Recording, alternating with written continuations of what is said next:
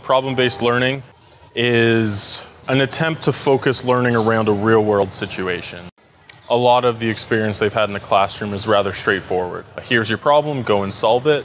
Here, as we've seen throughout the planning process, there's been a lot of unexpected things come up. Having the students have to work through that and become comfortable with that, I think, builds a certain skill set that you can't really do in the classroom. I've learned quite a lot from the multidisciplinary team.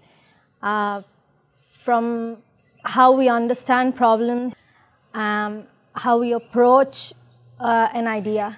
We are conducting this project as a kind of research to find out more about physical education in the rural areas and to find out the difficulties the physical education female teachers specifically face in the implementation of physical education towards the students. We got the chance to meet the teachers for 3 days. We were workshopping with them. We asked them questions regarding syllabus, regarding administrations. We asked questions regarding what they could do to overcome these challenges. I get new solution for the difficult or problem-facing PE teachers. Example, lack of equipment.